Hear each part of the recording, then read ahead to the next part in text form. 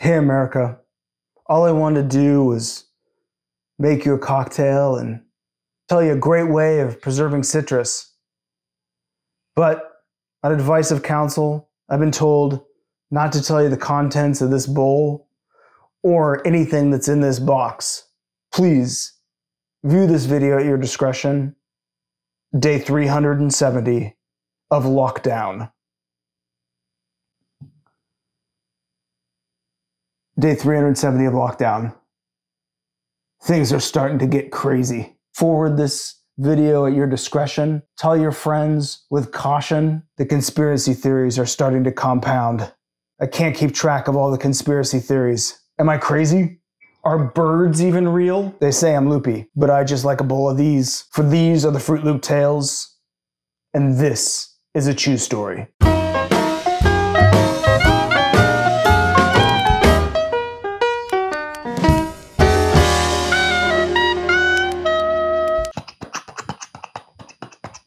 When I was growing up, they only had like 3 flavors of Froot Loops, and now they've got 5 or 6. And since when did they start making the blue ones? My wife insists that each loop has a different flavor. I can't taste it. Do you know in England, they don't have blue Froot Loops because they're made with artificial coloring, and that's not allowed in England, unless I get an alcohol sponsor. The key to making a good cocktail, in my opinion, is not the quality of the spirits, it's the quality of the citrus and the syrups that you use to mix it. This is a Cara orange, and the season is about to end. So a good way of preserving the flavor of this orange is to turn it into a syrup that you can use indefinitely. I'll show you how. So my wife Laura is a sugarist, which means we've got a lot of sugar in the house. This recipe is super versatile. You can use it with any citrus. This simple syrup will last indefinitely in the refrigerator. In this container I have 333 grams of sugar, and I'm going to just grate the citrus rind into the sugar, and this is going to add some flavor. Now, in grating citrus, you just want to get the colored bits. You don't want to grate into the white membrane of the citrus, because that's just going to impart sort of a bitter flavor to your syrup. We're also going to grate 1 grapefruit.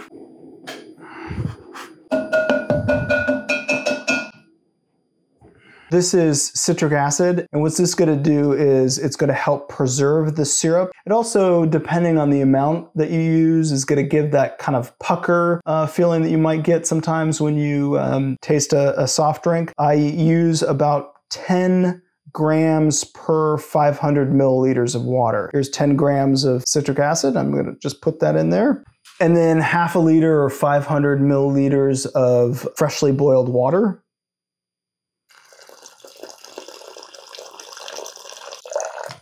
Give that a stir until the sugar dissolves. I'm also going to add a couple sprigs of rosemary, since I've got it in the herb garden. It's just going to add a little extra woodsy flavor to this. Again, this syrup is super versatile. Anytime that there's a fresh citrus that's in season, always make a little syrup. Whenever you've got some sparkling water, you can just pour a little of that syrup into the glass, and you've got unlimited fruit soda. The orange peel is just kind of blooming that orange and grapefruit flavor. It smells really good. It clears my sinuses. And then I just stir this to cool. Time to add the citrus. What are they doing? And then once this is cooled, we just add the citrus. Look at that. Beautiful.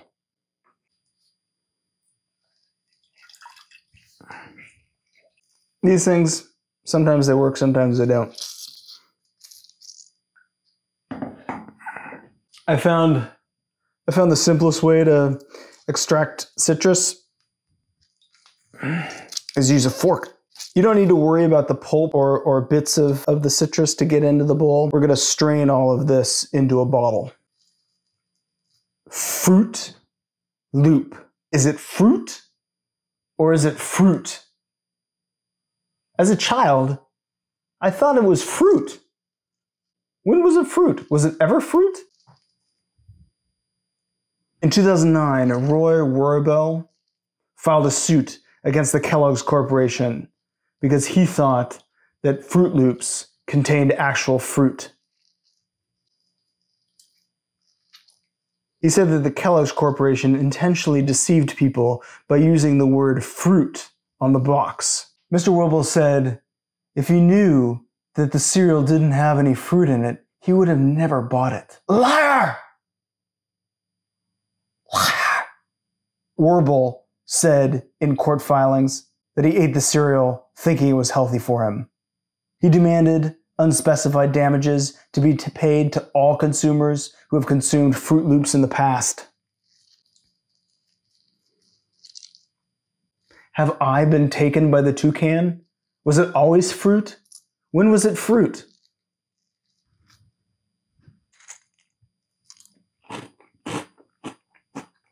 It's good, but I'm more of an Applejack guy. Henderson Luling. I've had a bad history with birds.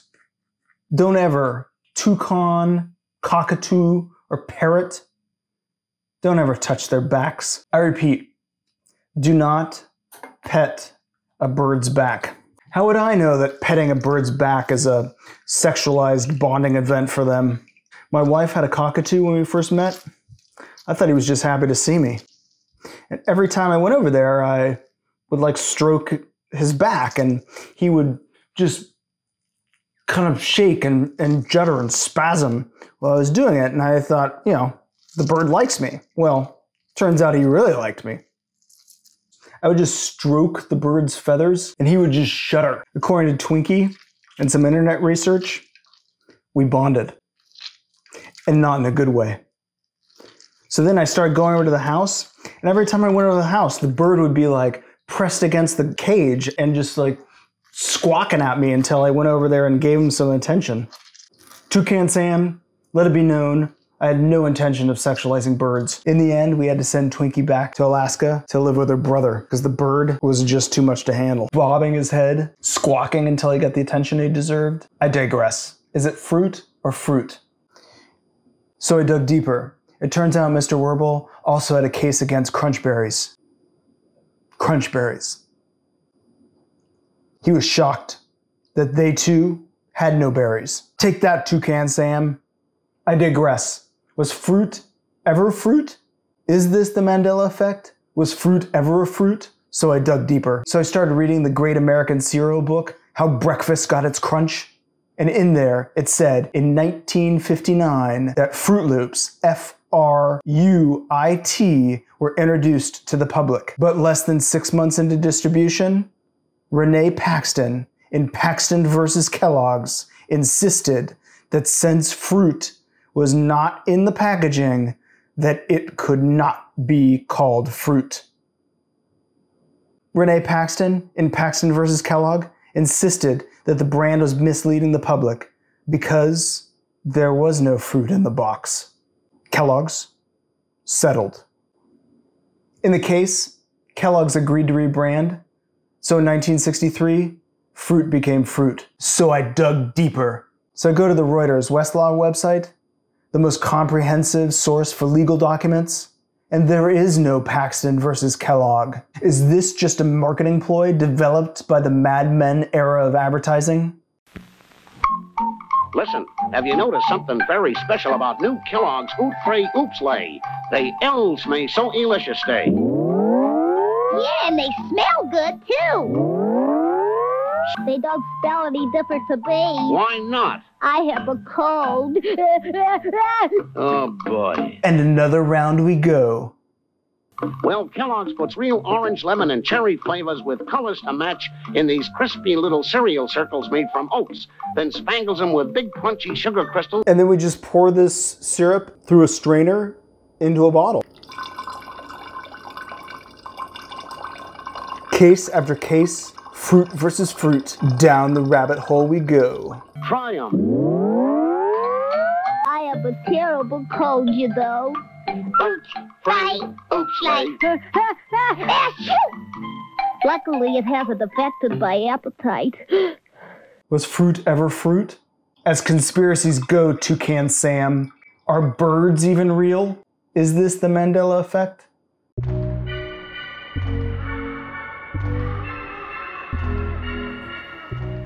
I specifically remember this being called Stouffer's stovetop stuffing, but it's always been now Kraft stovetop stuffing. And it's always been that way. It wasn't from the 1970s. It's always been Kraft, but I remember the commercials. I remember everything about being it called Stouffer's stovetop stuffing. So here's another one too, the Raisin Bran guy. I know he always used to have sunglasses, but now he's never wore sunglasses ever. In McKennis versus Kellogg, the federal judge determined that fruit, the word fruit, in connection with loops, and fruit, which is real, does not come in the form of loops. And the judge determined that any reasonable consumer would know that fruit isn't fruit because fruit doesn't come in strange shapes like loops. Have you been to Japan? Ireland are very proud of these plants. Nobody cares what's inside of it. In the Caribbean, they call this TING, and it's just made with grapefruit.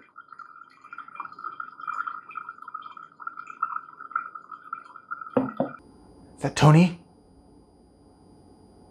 Tony the tiger? The bird. The bird's watching me. Squirrel. I need a drink. All right, so this unnamed cocktail. Start with 1.5 ounces of gin.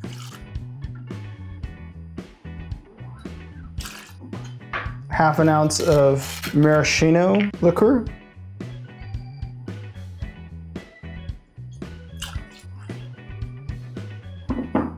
One ounce of our citrus syrup. A couple dashes of bitters. Juice of half a lime. Every time I need to use 1 egg yolk, I always save the egg whites for cocktails. They'll last about a week in the fridge. So, 1 egg white. Add ice to the cocktail shaker and shake.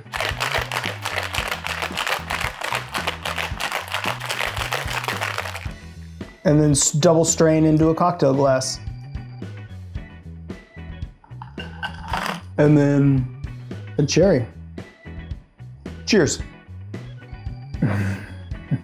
No conspiracy theory here. That's a good cocktail. Well, there you have it. Our Froot Loop cocktail. So there you have it. Or do you?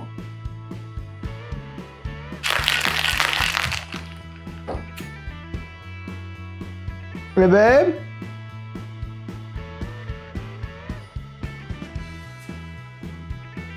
To my hun? Yeah. Hey. It's Laura. Cheers. Cheers, darling. I got the fancy glass. You got the masculine glass. Well, you know, it's all about image. What do you think? I think it's really good. It's very nostalgic. Froot Loops, obviously. Don't say Froot Loops. Is it? It's adult Froot Loops. Is it fruit or fruit? Fruit. Yes, fruit. It's a giant conspiracy. We had a whole discussion this morning about that, and I was very confused because I asked for the answer. It's never been fruit. It's always been fruit. So, yeah. Thanks for stopping by. See you next time. Next time. Toucan watching. Oh. Don't get me started on the birds. Together, our first vacation together, and we're out, and you heard a bird, and it's like, Twinkie! It was so funny. I couldn't stop laughing. Yeah. Twinkie? Yeah, I love that bird. No, that was a creepy bird though. 2 o'clock in the morning. I need my fruit.